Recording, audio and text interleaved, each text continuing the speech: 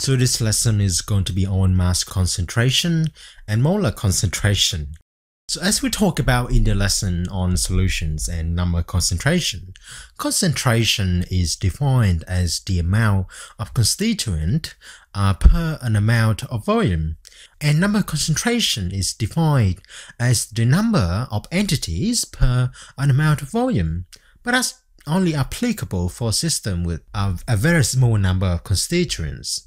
In practice in chemistry, that is usually not the case because you usually will be dealing with a very large number of entities, so you will be more often using mass and molar concentration instead. So mass concentration is defined as the mass of a constituent, Mi, divided by the volume of the mixture, V.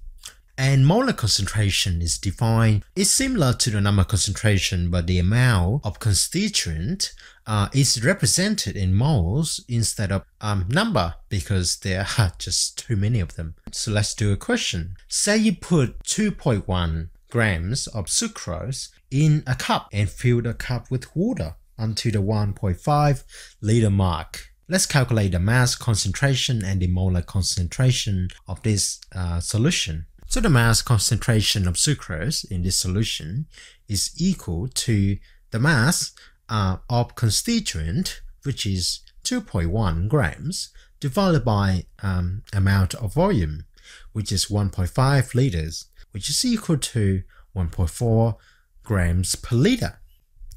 So this is the mass concentration of sucrose. It tells you that for every liter of this solution, you get 1.4 grams of sucrose.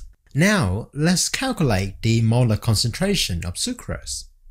So, the molar concentration of sucrose in this solution is equal to the number of moles of constituents divided by the corresponding amount of volume.